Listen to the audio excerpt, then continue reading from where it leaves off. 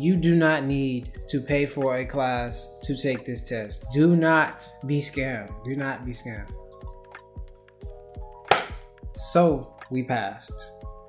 I passed the Part 107 exam with an 80%, and all I used was the free assets online, like the hour-long videos for Part 107 certified.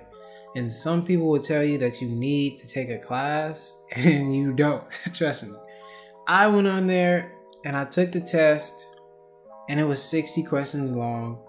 And the first question, I can't tell you the first question, but the first question was just like a random fact that you should memorize, I guess. So yeah, I did spend a few days trying to learn METAR and TAF reports and that, but really all I did was, for 3 days, I studied the very first half of, they have a handbook. It's a UAV handbook. You can go on their website. I'll leave a link for it. But I just studied the first half of that for like 3 days. And then I stopped for like a few months. And then I came back like a week before I took the test. Or not even a week. It was like 3 days. So like 3 days, I was studying online. I watched the hour-long videos like 3 times. I watched one of them twice, and then I watched another one. And I'll leave a link to those. And I watched one on the Latitude and Longitude because it was a little confusing at first. But you do not need to pay for a class to take this test. Do not be scammed. Do not be scammed.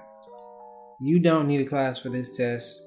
This is an easy, it's just, they asked, well, for my test, they asked me like random facts to remember. Like half of it was just, I'd say some of them are random, but a few of them were things that you should remember about, you know, the FAA rules and regulations on drones and things like that. And then they have, you know, the hefty parts about METAR reports and TAF reports and the meat and bones, and then the winds and all that. But they don't really ask you. I don't think it's difficult, really. I don't think you'll fail. I don't think you'll fail. Like, it's easy. Like, but you know, do not be scammed. Just go watch a few videos, memorize the stuff, and write some of the stuff down so you'll remember it better, and study it before you get there. Quick story time. When I was on the way there, they sent me the wrong directions in my email. Luckily, I went 30 minutes before. It was like 40 minutes before. I get to this place that has like a few new buildings there, and it's like there's no university there. I was going to it's Hallmark University. It's in Texas, out here in Texas. I was supposed to go there, and they sent me like 8 miles down the freeway. And then I called up there, and it was like, oh, well, technically that is our address. And I was like y'all didn't think to tell me this, that y'all have a error in y'all's address, but whatever. So I get to the place, and I'm rushing. I'm in a hurry. Like, I don't want to lose my $175 that I paid for this test. $175 as of July 1st. The price is $175. So yeah, I ran in there, and then I was like, wait, I might need a mask, because I don't wear the mask. That's another thing. I don't really wear the mask, but I was like, they might make me wear one. So I went back, and I had to go get that. And then I went back in there, and the lady was like, oh, it's you. You finally made it. And I was like, yeah. Where is the testing room? And she's like, she told me where it was at. And then I got in there, and the lady was like, oh, you're not even late. I was like, I was there 13 minutes before. The thing says come 15 minutes before, but I like to be punctual, okay? So I wanted to study in the car before I even got there, but you know, I was late. Technically, I was late. So, and then I take the test. They gave you this little handbook. It's like an airman's handbook, and I guess this is the way they do. I don't know if this was how everyone took their test, but this is where like on the test, if you need to look at a graph, or if you need the key, or if you need you know, like the examples for the map, you just look in this little book, and that's where you look for your map and whatnot. But it wasn't hard. All you just need to know, you know, the things that, I don't know, the slippery things that you'll forget, like the little things that you'll forget, they will probably be on there. But let me show you. I got an 80%, and they gave me this paper, and it says PSI on one side, remote pilot certification process. And it says, congratulations on passing your UAG exam. Next, you must apply for an FAA Part 107 remote pilot certificate.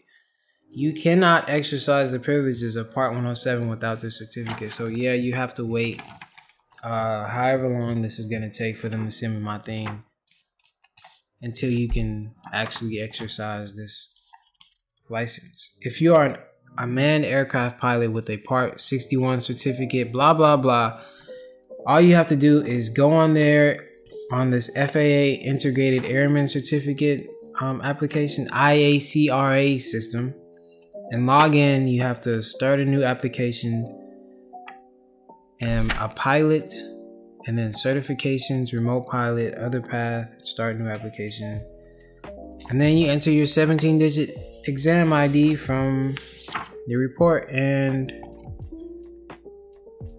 they'll send you this in the mail after 10 days. So I'm currently waiting for mines, but I just wanted everyone to know, because, you know, every day someone out there gets scammed.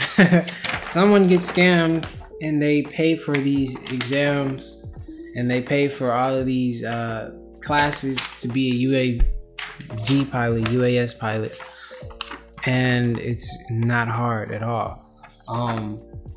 There's some free practice tests on there. It's called 3D OS or something.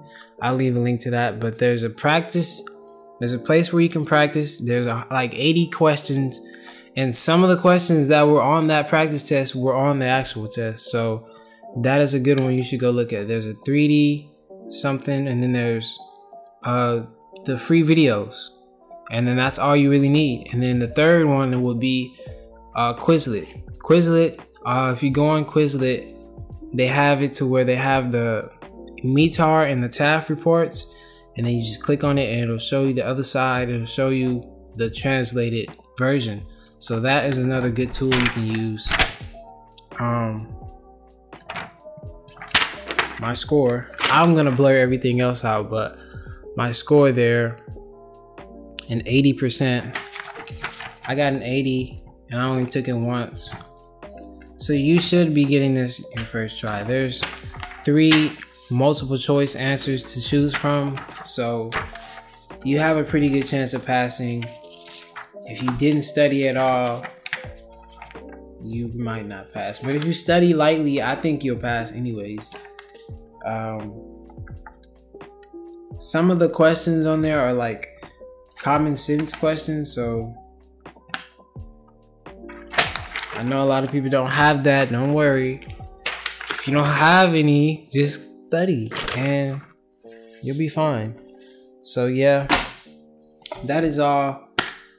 Take those free assets, and do not listen to those people trying to sham you about you have to take. I watched the video. He talking about you have to take these paid classes to pass. Don't do it. But that's it, guys. Peace.